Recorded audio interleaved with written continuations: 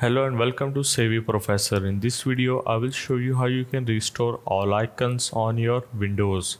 So first of all, let's say you don't have any icon on your Windows. So make sure that you have this show desktop icon set to enable, just like that. And the next thing is, let's say you don't have the default icons on your Windows. So what you have to do is to simply open up settings of your Windows and go to this personalization tab on themes, which is the third option.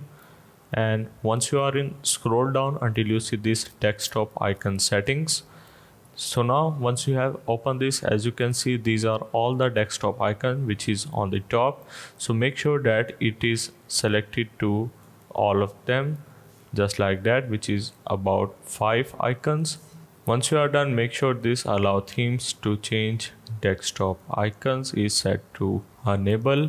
So this will also allow you to change the icons of your own. Once you are done, tap on apply and hit OK, and your icon must be reset now. So hope this helped. This is how you can restore all the desktop icons on Windows.